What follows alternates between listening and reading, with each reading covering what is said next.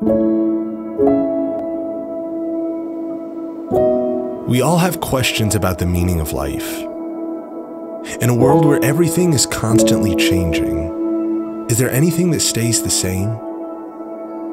In a culture that sells the news, is there any story worth believing? In a society that values things that are new, can anything old remain relevant? The Bible contains truths that are as old as human consciousness. Some of the world's earliest written records and oldest oral histories are contained within its pages. Although the scriptures were written in another time and context, we believe that through the Bible, God still speaks to us. This ancient collection of texts is still alive as the Holy Spirit inspires us in its reading and teaching.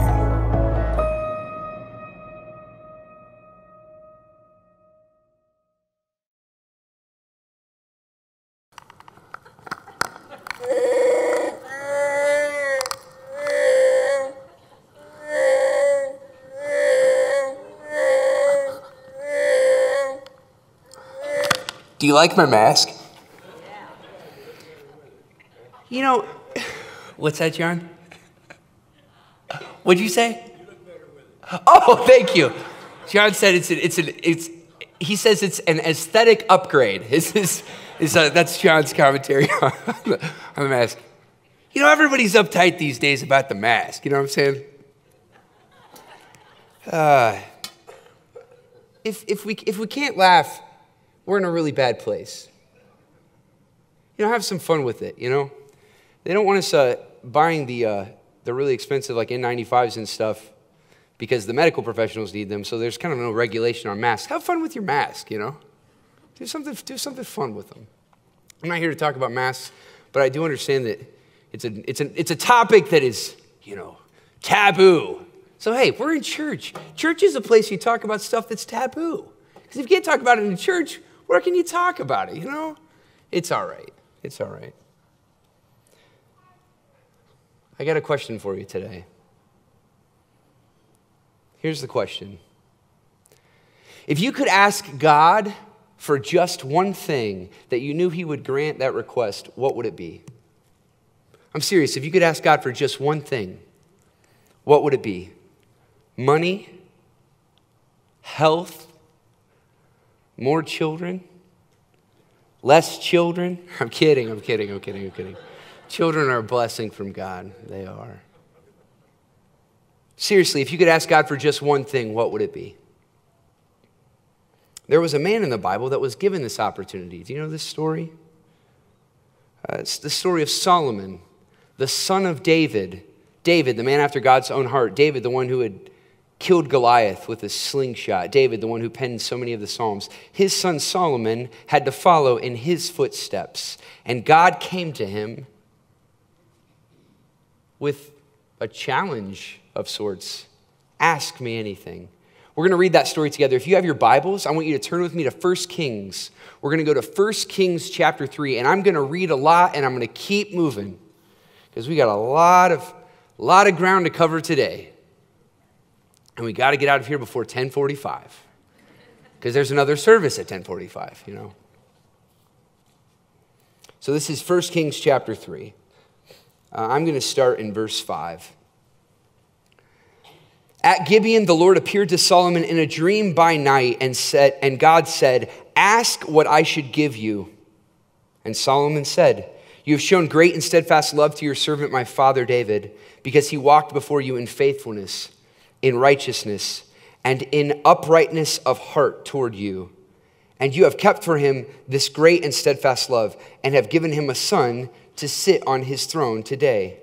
And now, O Lord my God, you have made your servant king in place of my father David. Although I am only a little child, I do not know how to go out or come in.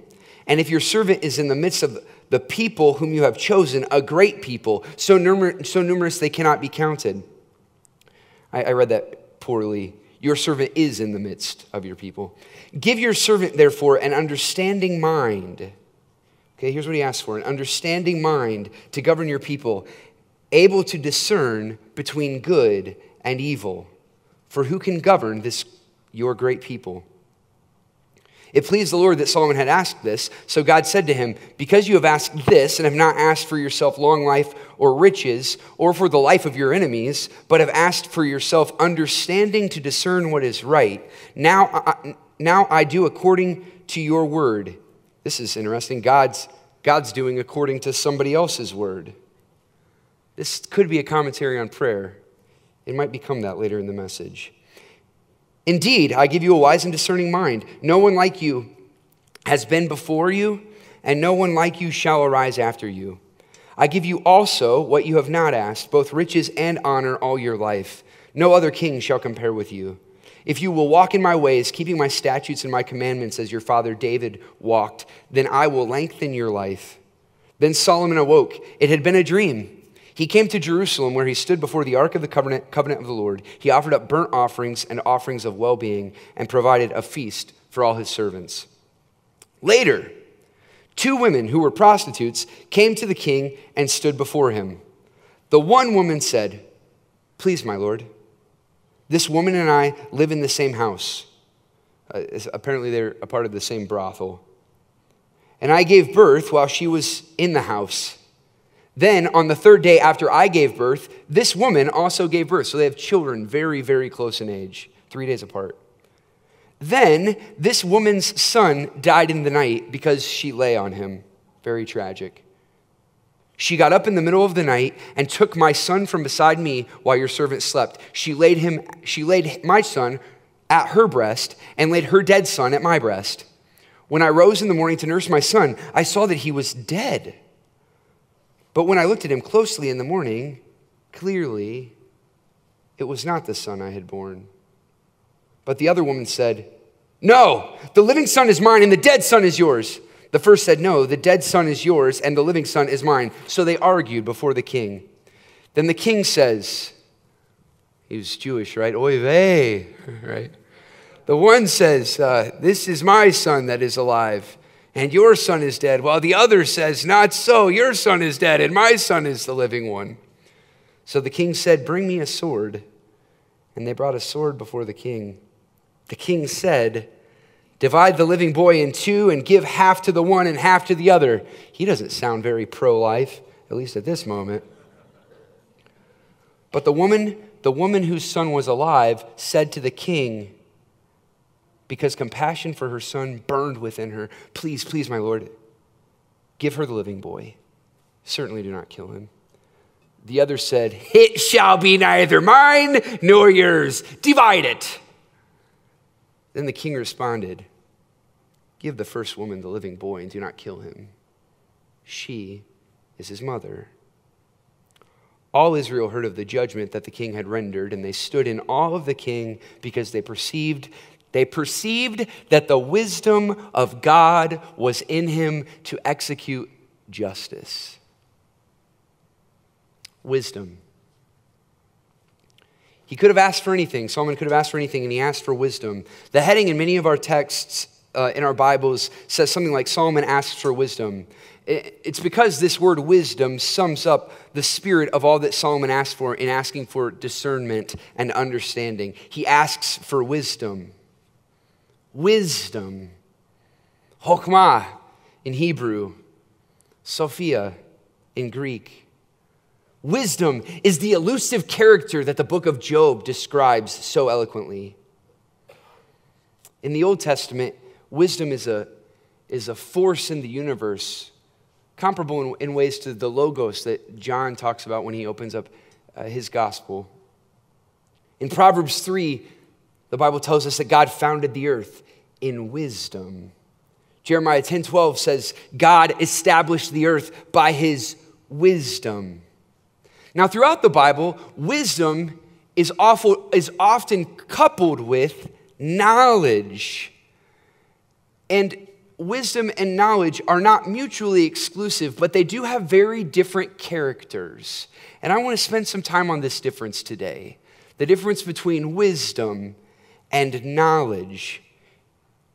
Knowledge is information. You go to college to get some more Knowledge, right? Wisdom, however, is discernment. Knowledge is concrete data. Wisdom, however, is elusive and abstract. Knowledge it's a flood of facts, but wisdom is the ability to parse them out, to separate them. Knowledge is static. It's unchanging. You can quantify knowledge. You can know all there is to know about a finite thing. But wisdom is very different in every situation. Knowledge and wisdom could be understood to be the two halves of the human mind. Psychologists talks about the left brain and the right brain, the yin and the yang, order and chaos. A shout out to the feminists in the room, as you may know. In the Old Testament, it is lady wisdom that calls out into the streets. While the character of God that is order in creation is attributed to the Father, it is the lady wisdom, the motherly aspect of God, that gives divine discernment to all of humanity. This is why we have a hard time gendering God, because of these descriptors that are given to God. It's as if he transcends gender, because he is two halves of a whole. Wisdom in Proverbs calls out to provide life for youths. Knowledge, on the other hand, according to the Apostle Paul, it puffs up. Knowledge fuels the ego. Wisdom, however, leads to humility. Wisdom leads one to a fear of the Lord. And Solomon asked God to give him wisdom. If you could ask God for just one thing today, for just one thing, for what would you ask God? In our Western culture, particularly here in the West, we have historically lifted up knowledge as the primary pursuit of the intellect, and there are historical reasons for this. I'm going to take us back to the Enlightenment. Do you remember the Enlightenment? Do you know about the Enlightenment? The Enlightenment is a label that is given to the time period roughly of the 16th or of the 17th and 18th centuries. So much happened during this time span that we consider the Enlightenment. The American Revolution that helped prime the pump for the French Revolution. The Scientific Revolution happened in the Enlightenment. And the Enlightenment was very much set up by the Reformation, Martin Luther's 95 Thesis, the translation of the Bible into the common language of man, into German. We don't talk enough about the printing press, but I'm telling you right now, the printing press fundamentally changed Western society. All of a sudden, you have the dissemination of information, of knowledge into the hands of common folk. Literacy rates started to skyrocket because people actually had something to read. Before the Enlightenment, knowledge was limited to, in many ways, those in the aristocracy, those who were rich, those were the ones that were being educated. But as a result of the Enlightenment, common people started to be educated, started to learn more about the sciences and things that were not just necessarily observable to them. As a result of the Enlightenment, we in the West recognized that knowledge, this is very important, knowledge was the key to power. It was during the Enlightenment that the traditions of family, faith, and culture faced really great scrutiny as far as looking at any period in history. As once exclusively held knowledge was being distributed freely to common folks. And the lie of the Enlightenment is this. Here's the lie of the Enlightenment, of the kind of that time period of our civilization. That empirical knowledge, that knowledge that could be gained from scientific observation. The lie was that empirical knowledge could lead to ultimate truth and freedom, or that it would lead to ultimate truth and freedom. And there were and there are many Christians and non-Christians throughout history that have believed that myth. Here in the West, our understanding of God and the highest pursuits of mankind flowing out of enlightenment all centered around the pursuit of knowledge. Just look at education. I mean, look at seminary.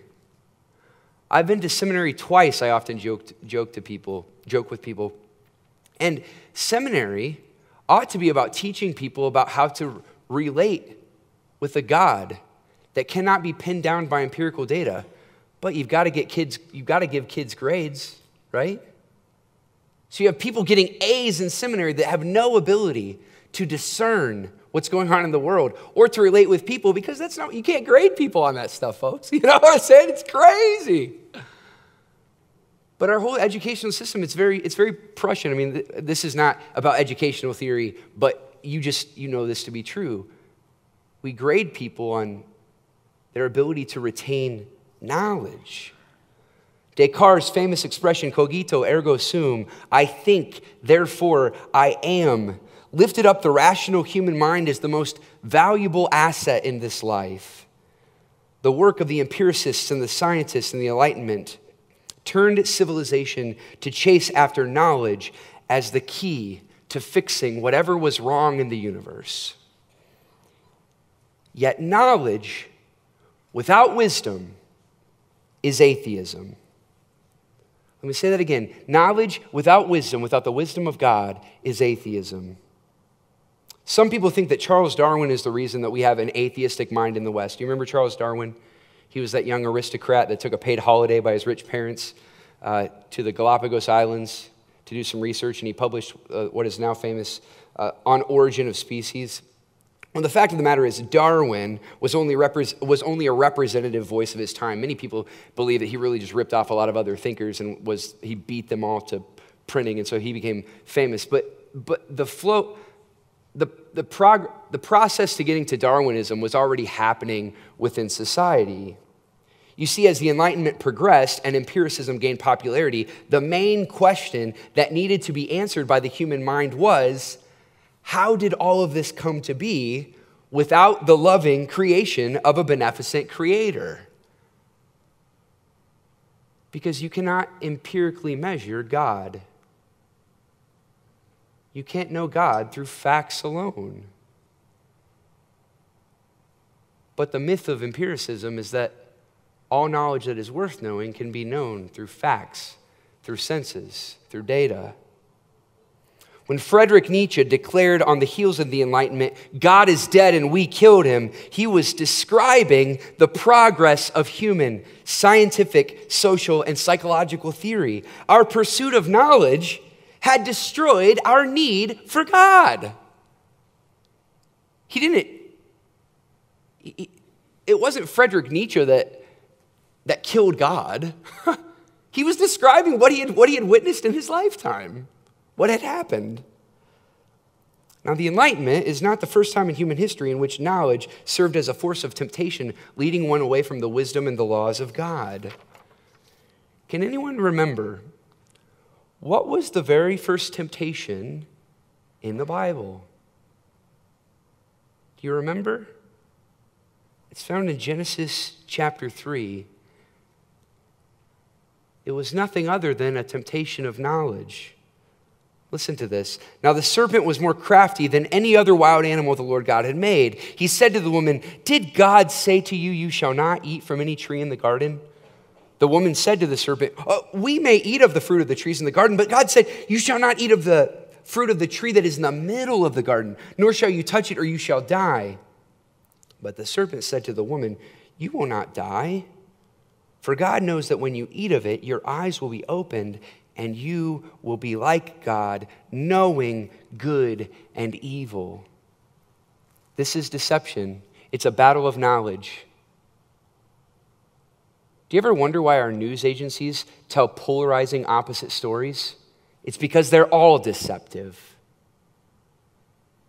They're all godless.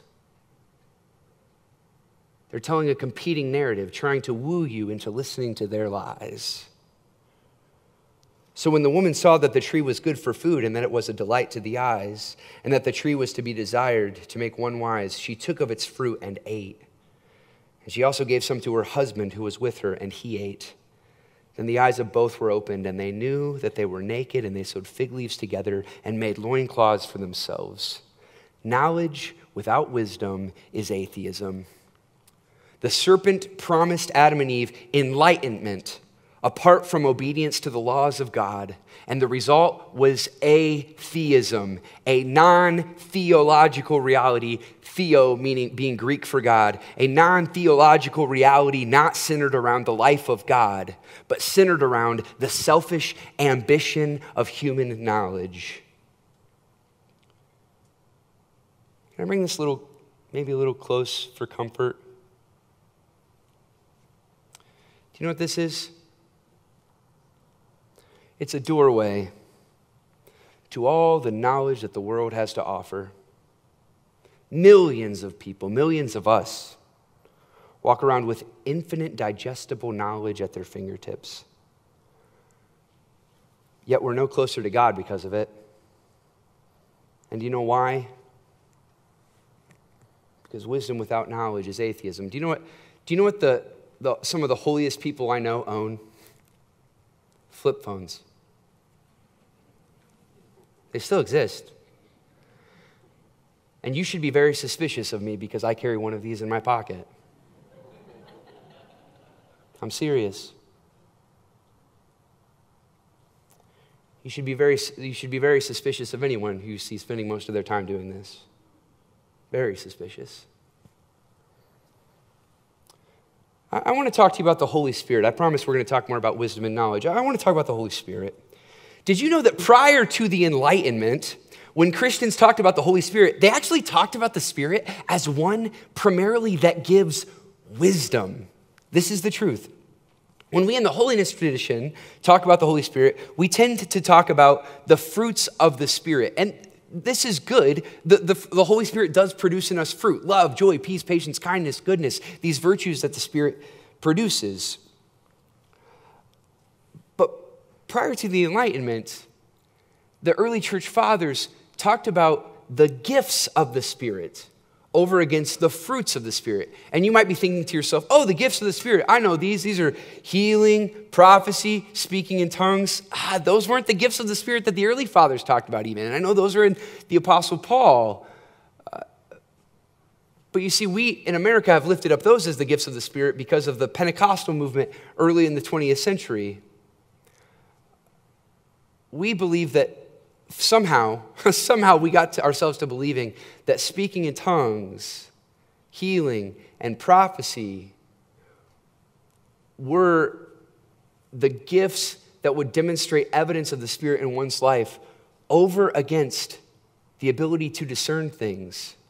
And so legitimately, we have denominations in America that have in their doctrine things like someone has an evidence of the Spirit if they prophesy. They have an evidence of the Spirit if they speak in tongues. They have evidence of the Spirit if they whatever.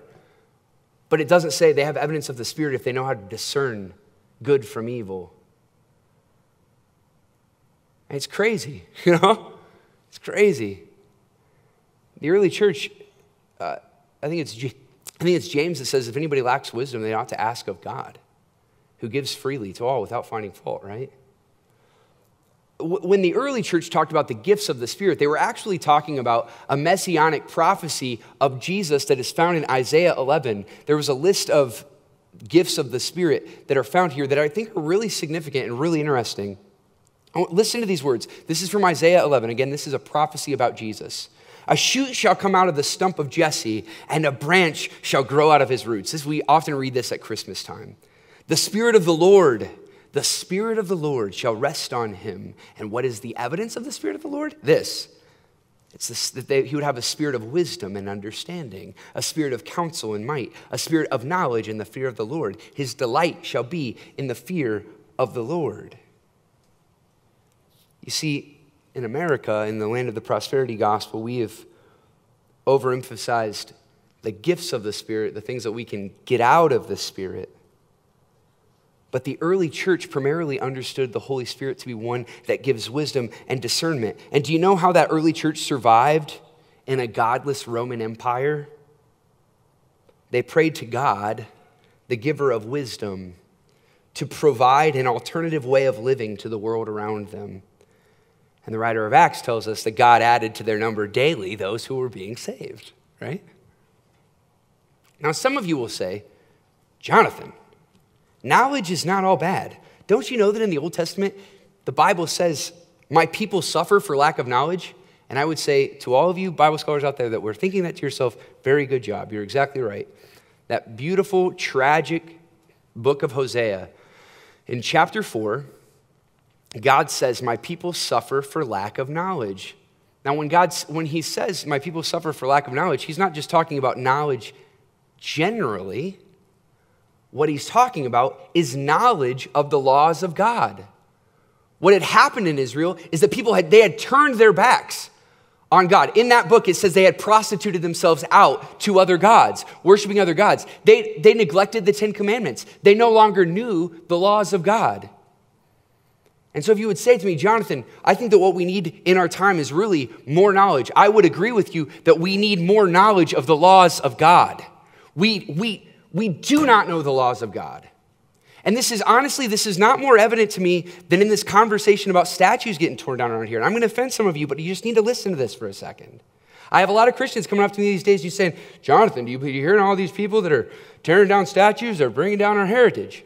I said, well, yeah, I've heard about this, but I'm a Christian. I live my life according to the Word of God. One of the 10 Commandments is you shall have no graven images. Do you remember that one? You know what the Jewish people would do in old times when a statue came down? They'd have a party. They would celebrate because one more deterrent from following a holy God had come to the ground. That's what they did when statues came down.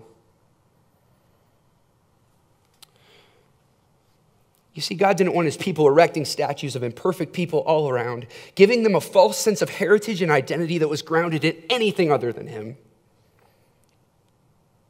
And it's clear to me that a lot of my friends are watching a lot more Fox and Friends these days than they are reading the laws of God. And it breaks my heart. We're not in this place because your political rivals are in power, folks. We're in this place because we do not know the laws of God. And we are not living according to them. In the Old Testament, God gave his people the gift of knowledge of his laws. It was the pinnacle moment for the people of God. Give them the knowledge of his laws. And then he gave them the wisdom of his spirit. This was the yin and the yang. This was the A and the B. This was the right and the left. God gave them the knowledge of his laws. And he gave them the wisdom that came from his presence. Yet as I look around in the church today, what I see is a great vacuum of wisdom. There is a surplus of knowledge in our age and a great shortage of wisdom in the world today. Now, I'm not an end times guy. The reason for this is I am an historian. Some of you know that I'm actually working on a PhD right now in historical theology. I love reading history. I wouldn't consider myself a history buff, but I love history. And the reason I'm not an end times guy is because I read historical theology, and in about every generation or every other generation, there's a significant thinker that predicts that this is going to be the end, right? How many of you remember 88 Reasons Why Jesus is Coming Back in 88? You remember this? Sold like 4 million copies. Then he didn't come in 88, and 89 sold less copies, and 93 sold less copies. I'm serious. You look this up. This is hilarious. But so I'm not an end times guy because just throughout history, so many people have predicted the ends of the times. And I'm very anxious about that. I think Luke in Acts gives us one of the greatest pieces of advice regarding end times. No one knows the times or dates the Father has set by his own authority, right? But I am mindful that the Bible talks about the end of times. And I read the parts of the Bible that talk about the end times. And there is one particular scripture that has just been really, I guess, grasping my attention lately. And it's in Daniel chapter 12. This is describing a time that Daniel, the prophet Daniel, calls the end. Here it is. Daniel 12, starting in verse 1.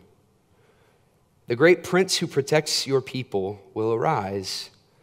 There will be a time of distress. This has not happened from the beginning of nations until then. But at that time, your people everywhere whose name is found written in the book will be delivered. Multitudes who sleep in the dust of the earth will awake from everlasting life to everlasting life, some to the shame and everlasting contempt. This is really similar in some ways to Paul's understanding of the end of the age also. Those who are wise Those who are wise will shine like the brightness of the heavens, and those who lead many to righteousness like the stars forever and ever. But you, Daniel, roll up and seal the words of the scroll until the time of the end. This last sentence. Many will go here and there to increase in knowledge. Leave that up for a second. What's interesting is that this last sentence is actually debated in translation, and it could mean a host of things. The Hebrew Bible says many will range far and wide, not implying that they are going to travel far and wide, but that there will be people living far and wide, which is just the case in the world today, right? I mean, we've completely spanned the globe. Many will range far and wide, and knowledge will increase. This is indicative of the end. The NRSV in English says, many will be running back and forth, and evil shall increase. Because there is this sense of darkness or evil that is associated with this pursuit of knowledge. Thanks for keeping that up.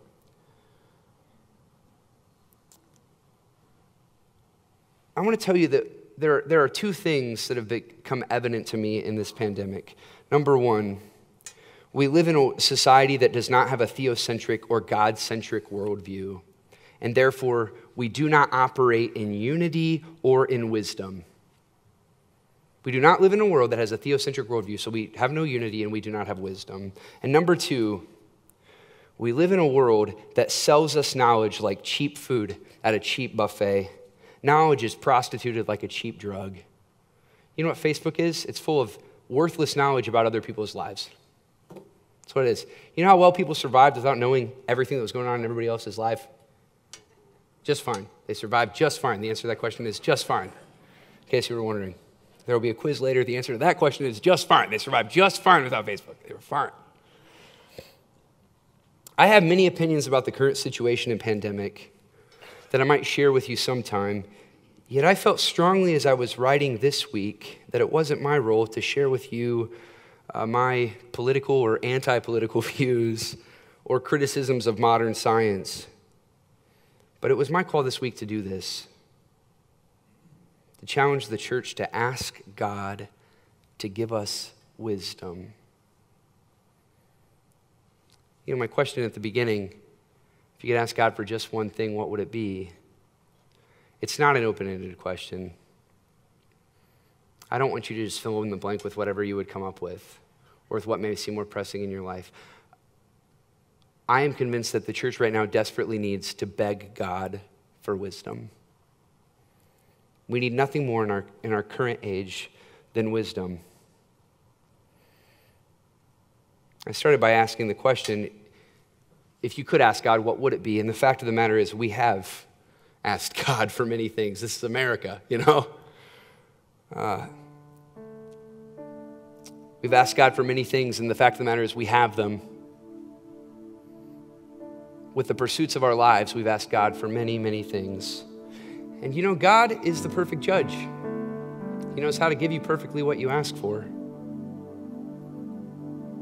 We've asked for health, wealth, and prosperity without having to change our diets, our habits, or our conveniences. And God has provided a month and a half of Netflix binging on Him and on the government. Praise God.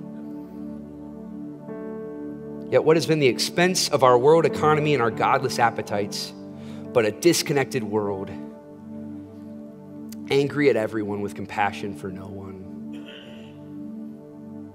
I could go on and on about the evils of the world and the ways in which God has answered prayers that we have uttered with our lips and that we have not uttered with our lips. But I feel called today to beg you, I want to plead with you to ask God for wisdom. You know what the first thing I did a couple weeks ago was when I knew that I was going to be preaching on this text? I read this text in 1 Kings chapter 3 about Solomon, and the first thing I did was I deleted Facebook and the news app from my phone. I came under the conviction of the Holy Spirit that I was tracking numbers and stories about the coronavirus and political happenings more than I was inundating my mind with the truths of Scripture. I'm being honest with you. I read the story of Solomon asking for wisdom, and I felt the conviction of God that I had no business asking for wisdom because I was spending my day filling my mind with things that were not wise, that were just the knowledge of the world.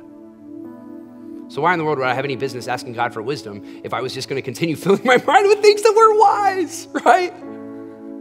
I mean, sometimes when you get on your knees, and this is, I love Jesus' line about prayer. He says, when you go to offer something in the temple and you remember you got something against your brother, just leave your sacrifice there. Nobody will take it, you'll be fine. You just leave it right there. And you go make that thing right with them, because sometimes prayer requires drastic action. And I don't know what that is for you. But I know for me, I desperately need the wisdom of God in my life. I need the voice of the Spirit guiding me. In ancient times, false gods looked like idols that people put in their homes and places of meeting. In modern times, little g gods look like black screens that we put in the center of our living rooms and that we carry around in our pockets all day, that we can turn on with a push of a button, that give us a flood of information and knowledge. And that flood of information will spiritually form the voice of the Holy Spirit right out of you if you allow it to. I believe that. That's what happened in the garden. That is what happened in the garden, is that the flashy information from the serpent allowed Adam and Eve to lapse for just a moment into disobedience of the wisdom of God. Oh, how many moments have I lapsed in the last several months because I allowed the voice of knowledge of the world to trump the wisdom of God. Amen, somebody?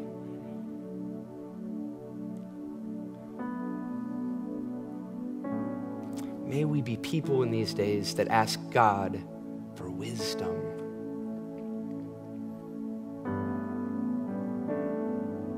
Would you pray with me? Let's silence ourselves before the Lord.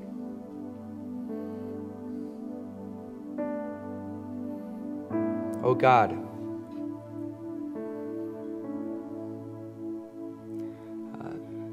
the scripture tells us in James that if anyone lacks wisdom, they ought to ask of you, who gives without finding fault. Lord, we have been at great fault, and that's good news to us today. It's good news to us today.